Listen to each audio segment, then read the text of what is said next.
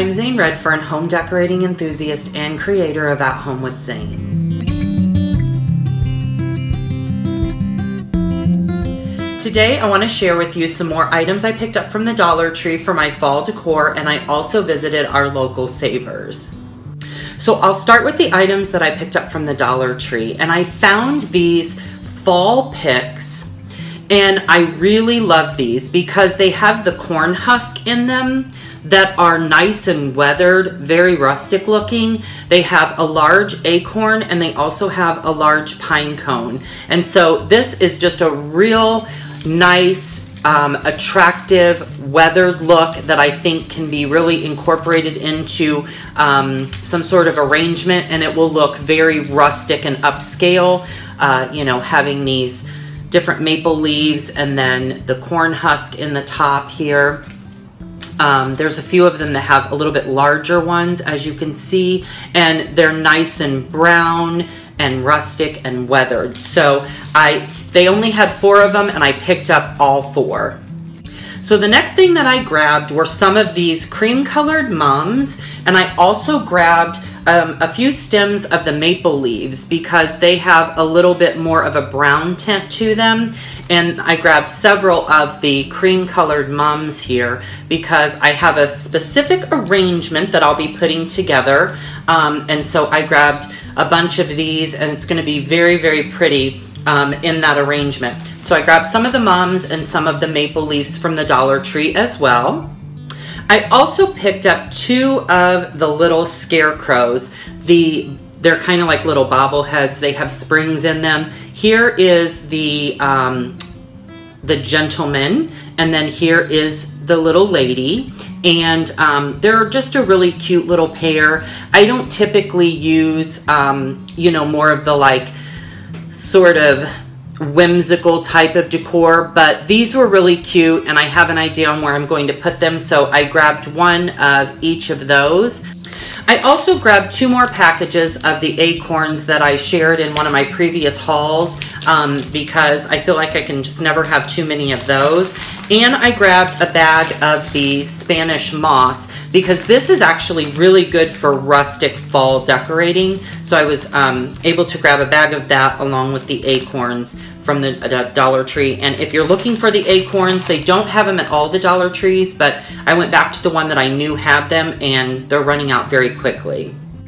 So to round off my Dollar Tree decor, I picked up 3 of the cream colored pumpkins here, and I have a DIY that I'm going to be doing where I use these pumpkins along with some other ones, but the cream colored pumpkins, I picked some of these up last year, but they ran out of them really quickly, so I grabbed 3 of those. And then I grabbed 2 of these pumpkin fillers, and I really like these. They have a really nice color to them, and they're long, and they'll work really well in adding a filler or accent to a decor or, you know, a vase. Or I already have an idea on what I'm going to do with these, but you'll just have to stay tuned to see how I use them. And so at the Dollar Tree, that's everything that I grabbed. So now I'm going to move on to what I purchased from Savers. From Savers, I just grabbed a few items, and one of them is this basket, which is very, very rustic, and it's made out of like sticks or vines, and I picked this up for only $2.99. And so this is going to work really well in my autumn decor. I already have several ideas for this. $2.99 for this basket. It was a really great deal, I thought, because these can be pretty pricey, and so I grabbed this. I also grabbed 2 of these pumpkins. They were $1.49 each, and these are those sort of foam type of pumpkins. And I have a DIY that I'm going to do with these, and I'm going to share that with you. And it's a really, really impressive DIY to transition these pumpkins. So they're a little bit larger than a pie pumpkin, but they're a really nice size for decorating. And so for $1.49 each, I grabbed those right away. And then I grabbed another basket that's real rustic, and I love the style of this, very colonial looking. And this basket was also only $2.99. And so I felt like I really kind of scored with the baskets that I found and the price. So I picked up this basket as well. And then to round off what I purchased at Savers, I grabbed one of these grapevine wreaths because this was actually a really thick wreath. I believe that this was probably one of the more expensive ones, and it was only 99 cents. So I grabbed this because I have some ideas for this, and it's very, it's shellacked and it's just in really great condition. So I was definitely not leaving without that. I also picked up this, it says Kentucky Woods Bourbon Barrel Cake, and it has a lid on it.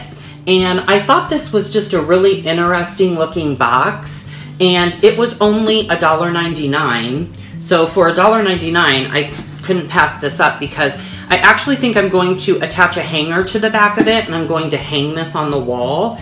But if I don't, I do have a few other ideas in mind for it. So this was just a really neat looking basket, I thought. Like I said, it has a lid, and I believe probably a Kentucky Woods Bourbon Barrel Cake came in it. So I grabbed that because I thought it was really interesting.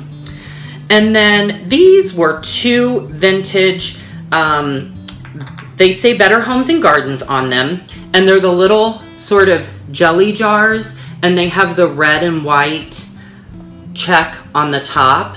And I really like these type of jars for displays, and so this was 99 cents, and I'll use this even, you know, not necessarily for fall, but I'll use these in everyday decor. And they only had two, so I grabbed both of them.